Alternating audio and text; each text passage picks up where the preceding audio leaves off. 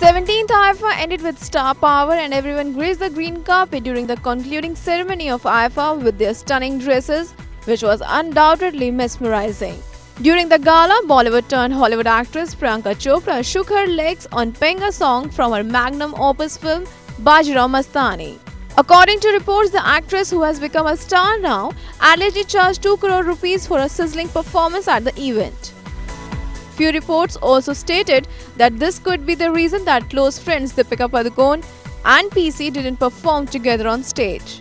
On IIFA night, Priyanka won the Best Performance Award in a supporting role for Bajirao Mastani and also was awarded with Woman of the Year award. She will be next seen in Hollywood flick Baywatch and television series Quantico 2.